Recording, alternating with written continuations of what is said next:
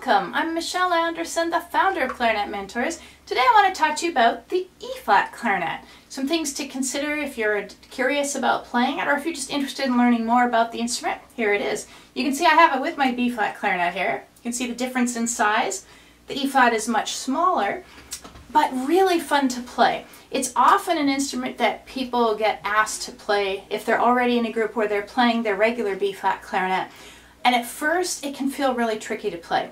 So I want to share with you some things that I think can make it easier and hopefully will help you get started if you're interested in playing the E-flat clarinet. Now because it's smaller, it's kind of like the piccolo is in the flute family, it plays much higher range. The fingerings are identical to the clarinets that we're used to, so it's not that hard to pick one up and start reading music. What is sometimes challenging is to have it feel comfortable in your mouth and also to get a good sound out of it. So before I dive into specifics on what we can do physically with our embouchure and our mouth and such, I want to talk about equipment because there are some equipment things that make a big difference on the E-flat clarinet. First of all, I want to talk about reeds. And I know there are lots of opinions about reeds and such on the clarinet, but here's what I'll say. This is true for me and virtually all of my favorite professional colleagues who play E-flat clarinet, although people have different opinions on it. I much prefer using B-flat reeds on my E-flat clarinet than the ones that are designed for E-flat clarinet. In general, I find the cane is better quality and we just produce a bigger sound. And there's kind of two ways that you can do that.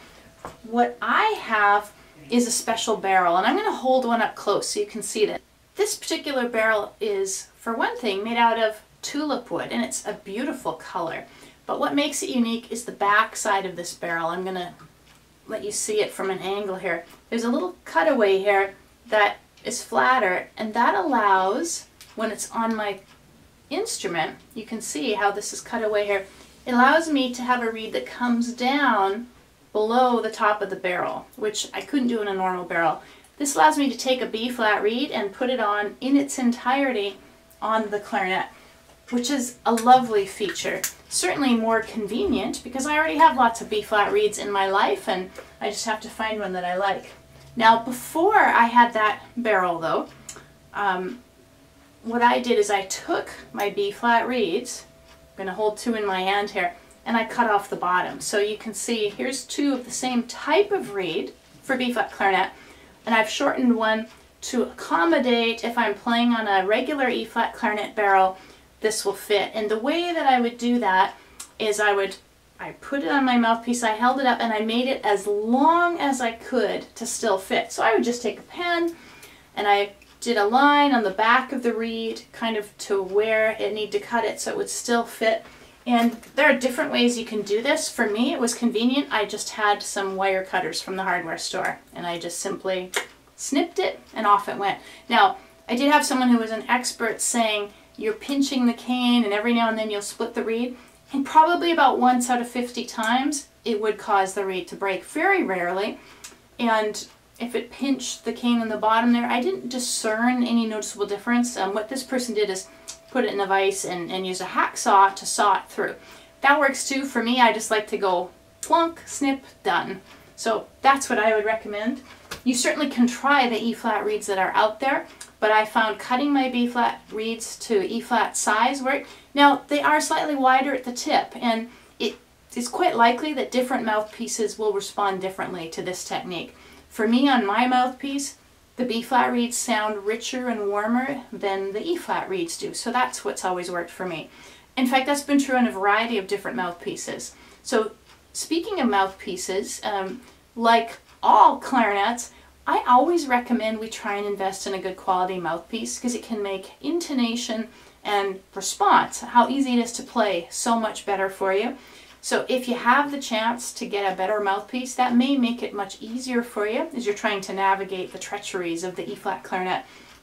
There are many good ones out there. Yeah. I've used Van Doren mouthpieces. I've used Greg Smith mouthpieces. I'm currently using a Bakun mouthpiece, which I really like. It produces a beautiful sound with the instrument I have now. And again, like I always say with mouthpieces, if you have a chance to go in and try them out, that's ideal because they respond differently to everyone. So although the ones I've just listed are companies that make good E-flat mouthpieces, There are lots of other good ones out there, and what's most important is you pick one that fits your face really well. I definitely recommend you experiment with cutting down the B-flat reeds to size, or if you can get a cutaway barrel, even better. I think it's a really nice option. Now, I'll also say one thing I've been experimenting with reeds is using the synthetic reeds. Oftentimes, if I'm playing E-flat clarinet, it's rare that I'm doing an entire concert or show only on my E-flat clarinet.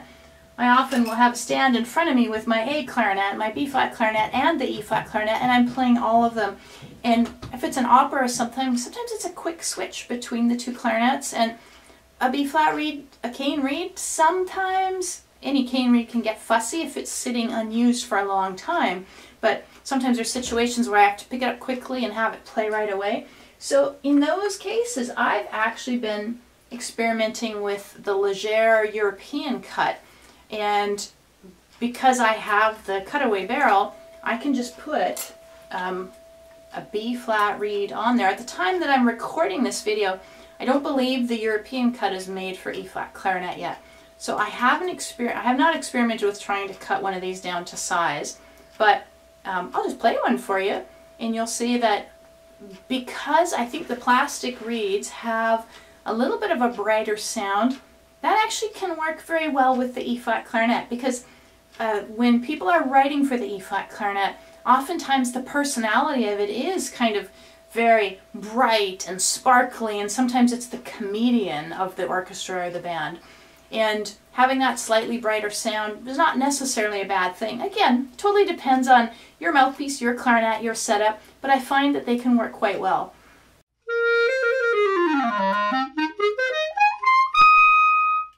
So it's pretty consistent sound. If I go back to my cane reed, what I'd probably notice is that when my cane reed is working well, I might slightly prefer the sound, but sometimes I don't want to take that chance that it might not be working well.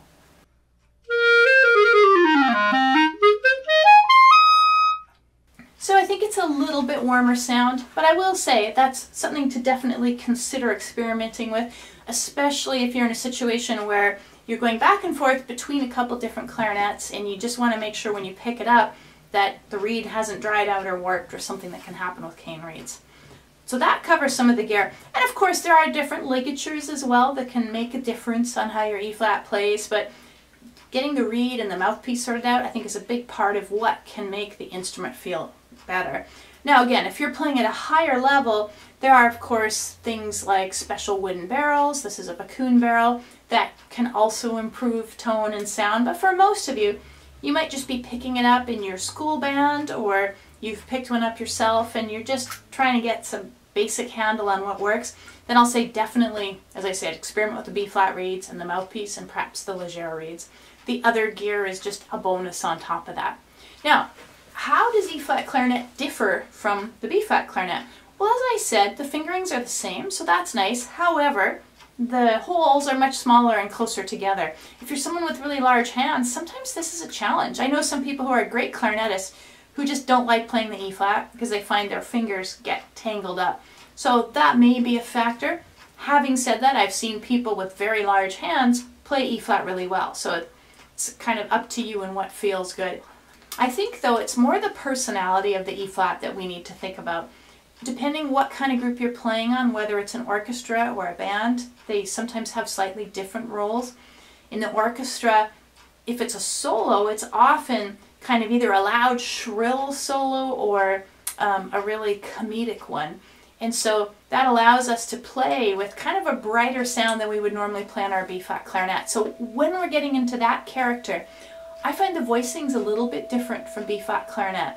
And what I mean by voicing is my tongue position. So I tend to play mostly classical music, which means when I have my B-flat clarinet, I'm trying to have my tongue very high in my mouth, and this is what it would look like if we had an X-ray. It's arched and high, as if I'm saying the letter he. And that's usually what I'll do in the E-flat clarinet, but sometimes we can have our tongue a little bit lower to give it a brighter sound. Let me demonstrate that for you. I'll just play a simple scale, first of all with my tongue in classical clarinet position he, and then I'm going to lower it just a little bit, and it'll make it a little bit more brighter, a little bit more bratty sounding, which is sometimes what we want for the E-flat clarinet. So here's the more classical voicing. Now I'm going to lower it just a bit. Now, that affected my pitch, which is a different issue that we'll get to in a minute, but you can see it gave the timbre a bit of a brighter, bigger sound. And so that's something I experiment with on E-flat clarinet, is playing with the timbre, which means the quality of sound. You know, our voice does it really well. I can go ooh, ah, ee, all in the same pitch, but really different types of sound. We can kind of experiment on that with our clarinets, and the E-flat is really fun to do that with. What I will say is most E-flat clarinets do not play in tune very easily. There's something about shortening the instrument that, especially when we get into the higher notes like our altissimo range, they do not naturally play in tune very well. So one of our biggest challenges as an E-flat clarinetist is just figuring out how to play it in tune. And for the most part, when I'm going up to the high C, thumb and register key, I'm using the fingerings that I would find on any standard clarinet chart. However, you'll notice when I drop my tongue, my high C was flat. That may be the case on your clarinet. If it's flat, then we need to invent our own fingerings for E-flat clarinet. For the altissimo range, I'm always experimenting, and so what I like to do when I am first getting back into E-flat, if I haven't played it or if I have a different instrument than the one I'm accustomed to, is I'll sit down with the tuner and figure out what I need to do with my fingerings to make them play in tune. So I'll give you some suggestions. If we have a note that's playing a little bit flat, we need to find a way to open some other keys, push down some keys that open holes that will bring the pitch up a bit. So what would be an example of that? Let's say I'm trying to play my altissimo F with, this is our standard fingering, and it plays a bit flat, which they often do. A great finger to add is this fourth key here. Or more drastically, sometimes we can add our side keys. Now, that might make it way too sharp, but you just need to experiment. What could I add? So you can hear it brings the pitch up just a little bit, and that would be a matter of me sitting with the tuner and figuring out, well, what is going to sound best there? Sometimes a note's sharp and we might have to cover holes. So if that note had been sharp, then I'd be looking at, well, maybe I could sort of half hole that top hole, or the more I cover it, the lower the pitch goes. Let me demonstrate that.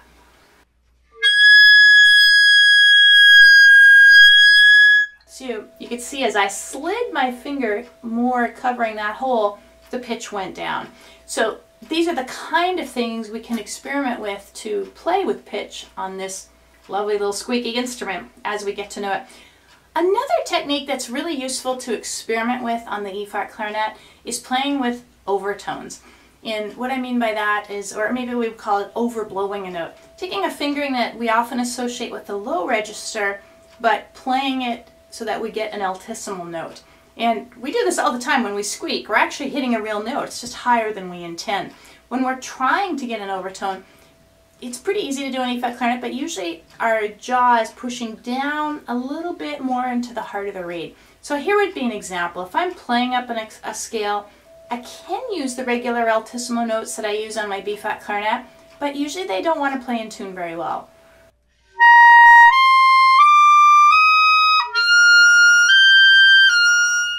So that D to E, it worked. That E wanted to be flat. So already I'm trying to think, what fingering could I add to sort of make that sound better? So here's a fingering I can consider for that combination. As I work my way up the scale, I get to my C, thumb and register key.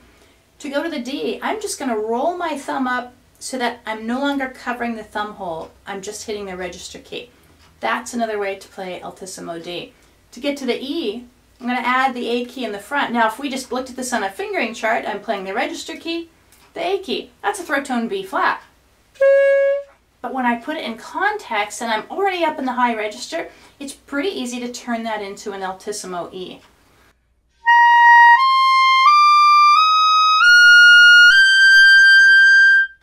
Now again, still a little temperamental, but it sure speaks easily. I like the response. Let me turn sideways so you get a chance to see how my fingers were doing that.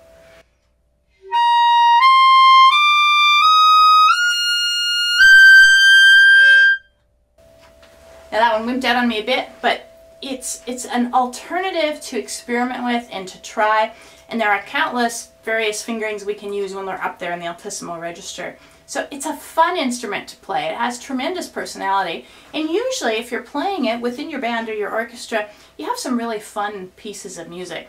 Some of the time we're required to sound more like a clarinetist. We're playing with the other clarinets and we want to blend in. And that's why we want the ability to be able to do that. And I find playing on B-flat reeds functionally can help us to get that darker sound. It's fairly easy to brighten up just by changing our voicing. But also, again, different types of wood will give us different qualities. So if you have a variety of gear, you can put on different types of barrels to match the personality of the particular piece that you're working on. But I hope that gives you some ideas on things to do if you're thinking about switching to the E-flat clarinet or adding it to your repertoire of clarinets that you're comfortable playing. It is a lot of fun to play. It definitely takes a little getting used to, and as I said, I just want to stress, having the reeds and mouthpiece feel good can really make it easier to play. But I hope you enjoy it, and I'd love to hear from you, your experiences or your questions. There's a comments box below this video, so please write your comments down below. And I have an invitation for you. If you're not already a member of my Clarinet Mentors community, please become one. It's totally free to join. Just go to www.learnclarinetnow.com, put in your name and email address. I create various educational videos about the clarinet that I send out about once a month in a newsletter. And along with the videos, I'll include my favorite gear tips, maybe some cool new reeds or ligatures or barrels or mouthpieces or music or recordings or events that I found out about that I think might interest you, and I'd love for you to be a part of that.